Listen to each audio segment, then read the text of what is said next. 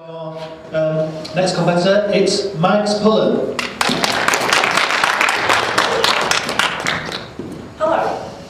Now, on a cold day like today, we all get very busy putting our woolens on.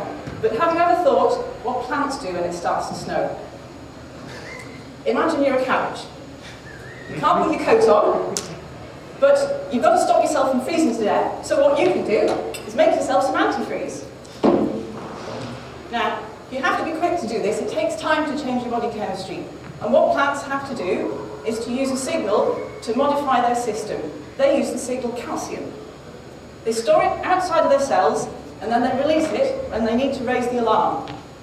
Now, please adjust your molecular binoculars. Great, great. Before you is a cabbage cell.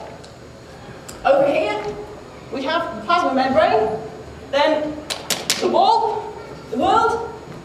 Over here, on the other side, the watery cytoplasm, is the nuclear membrane, and then the nucleus, the control centre. Now this is a system run by proteins. And like people, proteins are very individual. Take this cold receptor, for instance. When it gets cold, my membranes go all rigid, and oh, it's happening now! I'm going to get a message to the nucleus! Quick, what am I going to do? Open the calcium gates!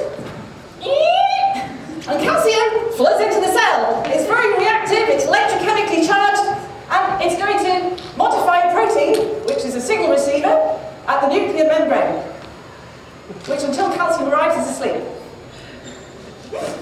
Hey? What was that? I've got to get me book of signal relays. It's cold! It's cold! It's cold! And that message is heard by a control protein in the nucleus, who's going to activate the cold response genes. Cold? Right. Operation Antifreeze mobilising, boys. 1, 2, 3, you there? Quick. Lovely boys. I'm Captain. We'll be making the sugars and metabolites as quick as we can. Sir, if I get the glasses and cap, that's one for you, one for me, one for the nuclear membrane, and one for me. I love my double. Something for the cytoplasm. Let's not forget the lovely signal who raised the alarm in the first place.